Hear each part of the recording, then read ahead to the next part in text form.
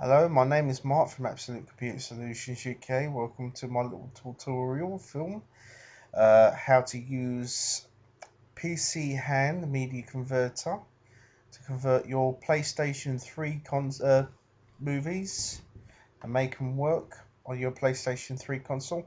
I don't know if this will work with Xbox consoles because I don't have an Xbox. I do have a PS3, and this is how I convert my films onto AVI so to be able to play on my PlayStation 3.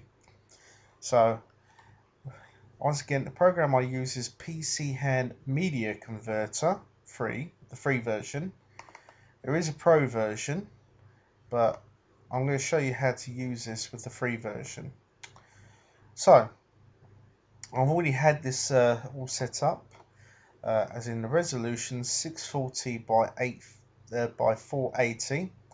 I find this one's ideal for me, especially if I've got a big movie file.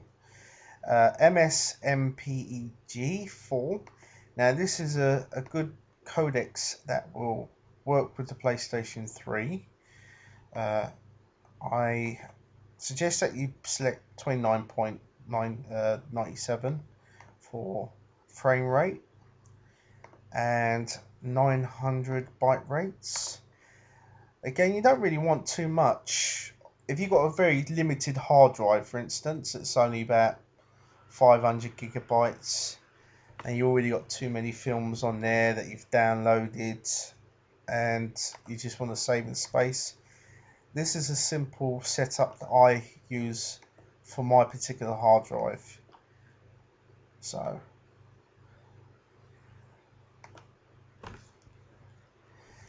right, so this is what I suggest for you. 900 byte rate, frame rate 29.97. Simple rate for your audio is 22,000 by 50.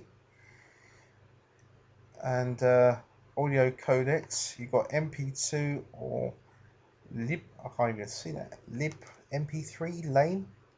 You can use that. Both will work on your PlayStation 3.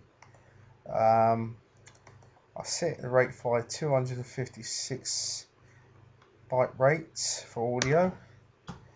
Now you want to make sure that your PCHand is set on AVI audio video interleaved AVI.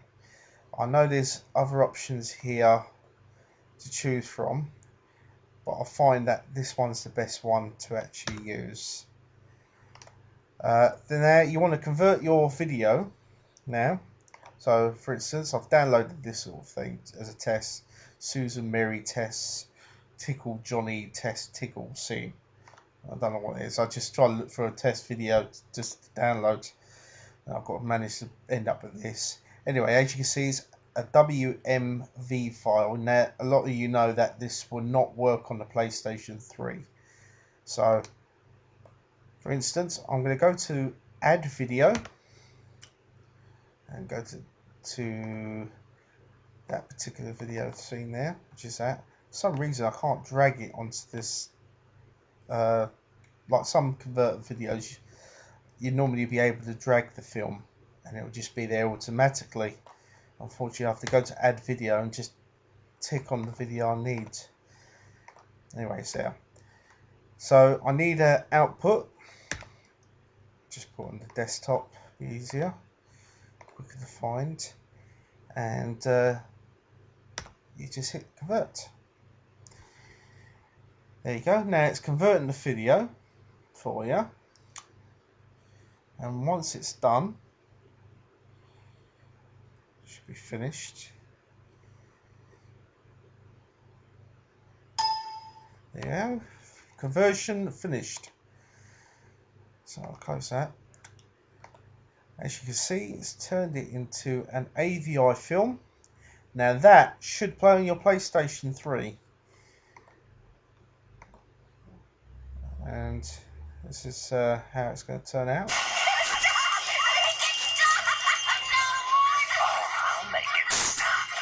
Give you a little comparison between the two.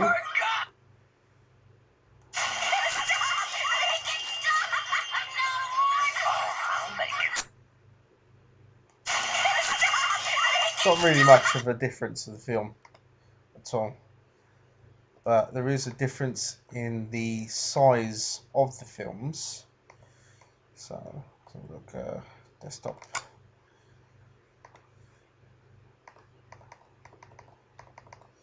As you can see,